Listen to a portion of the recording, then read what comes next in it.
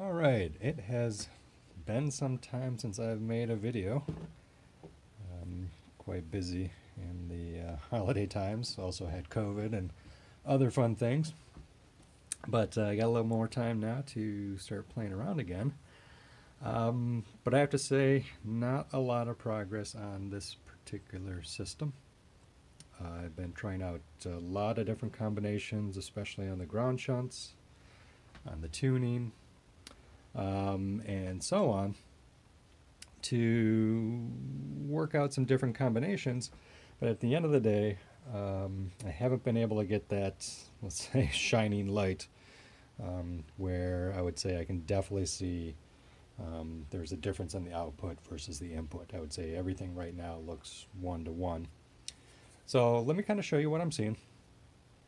And I'd love to hear if there's any comments from the community to, what I might be able to change. And we'll walk through a few things. We'll show the circuit diagrams. There's actually two combinations of circuits I've been focusing on and trying. I'll put an image of those up so you can see. And let's just play around with this one right here, circuit 2, in just a moment. Now, unfortunately, I haven't received my RIC2 kit yet.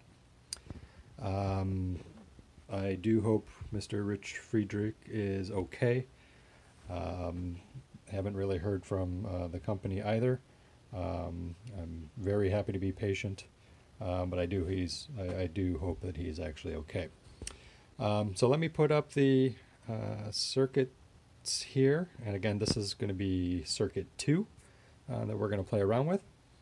And you guys can take a look at that for a few seconds, and then we'll show you a few things that I'm seeing.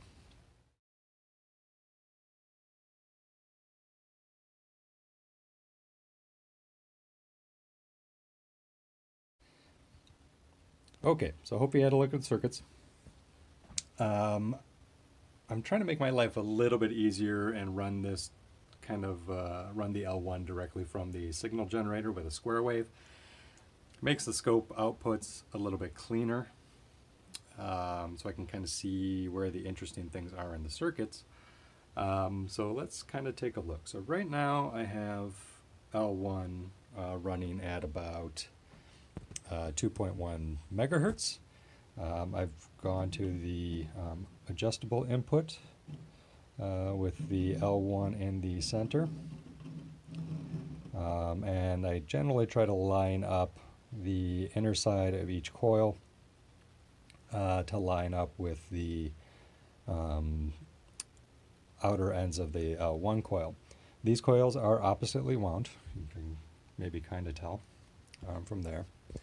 But let's look at some of the interesting stuff. So right now I have the full bridge rectifier, kind of messy. I have the negative side of that full bridge connected to the 470 ohm input, which is then grounded. The positive side obviously goes to the cap. Out here, just a little timing circuit from the second channel of the frequency generator with some MOSFETs, the transformer, and then ultimately to the light bulb. But I'm seeing kind of different things at different frequencies. The other thing I have on this particular one is the very small trim cap on the center tap of the L2s. But honestly, I'm seeing pretty much the same things from circuit 1 to circuit 2. So I'll just kind of show circuit 2 for time's sake here. So if I adjust the L1 at this particular frequency, this is kind of one of those resonant frequencies that I see, 2.1 megahertz, and I put L1 in the center as much as I can get it, I see almost nothing on the output. And right now I'm tapping off both legs of the bridge rectifier. But if I slide it to the right, you can see we actually begin to get an output.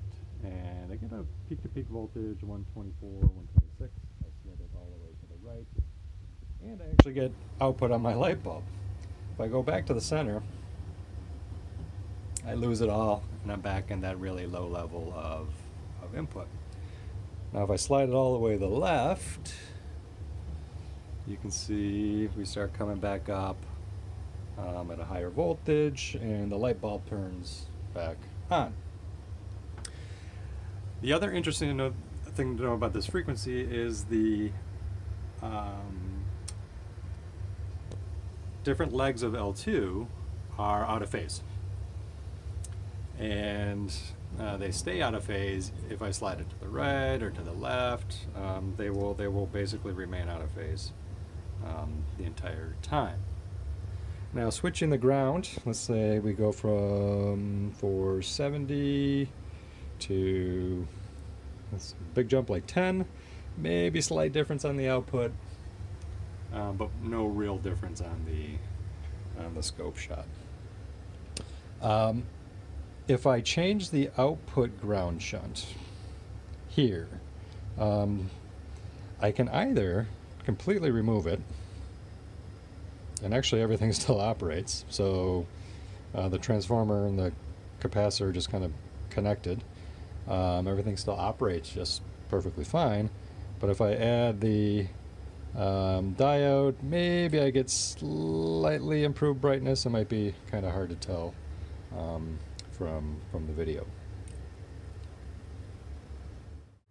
Okay, so now I mentioned there's this kind of second frequency where interesting things happen. It's up around 3.5 megahertz here.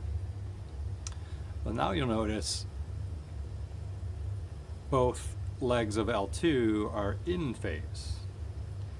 And right now I'm in the center to achieve the highest output, but if I slide it to the right, it lowers just slightly. Or if I slide it to the left, same thing, but not as dramatic as what I see at that lower frequency. But definitely in the center here, in phase is the highest. Now, not as high as what I had at the lower frequency, 2.1-ish megahertz, but still similar reactions to the ground shunts. Again, I don't have this guy connected. Again, maybe slightly brighter output when I connect the diode. If I connect the resistors on the output, everything kind of completely goes away. But if usually the diode or completely disconnected works best in this arrangement. So between circuit 1 and circuit 2, I see very similar things. So I haven't got there yet. I'm probably going to take a break on this particular system, just kind of waiting to get the information from my RIC 2 kit so I don't go completely nuts and keep banging my head against a wall. I did have my 3D printer kind of crazy busy over the holidays, so I started playing around with this guy, and I'll do a separate video on this guy because I think there's some interesting things, and it's kind of fun to play around with. But this is basically just a coil, and I have this arrangement around the outside where I can put these capacitor plates. I think I have 24 potential slots here, and I've been looking at different combinations of capacitor plates, and this is basically a similar arrangement to this guy, the plasma column. But before I step up to something like this, I figure I could build kind of a coil version of it. It doesn't obviously get as high voltage as the plasma column, but it's a little bit easier to work with, to try different combinations of plates, see how the plates affect each other, see how they affect the tuning, and so on. But this is actually a fun guy to play around with, so I'll do a separate video on that. We'll call that, I don't know, heavy side flow or something, and we'll go from there. So there she is. Again, if you guys have any comments on what I might be doing, I'll post the circuit diagrams here at the end again, so you can just take a second look. I've tried to provide as much detail on them as possible. Hopefully Mr. Rich Friedrich is okay, and hopefully I'll be getting the RIC kit too soon.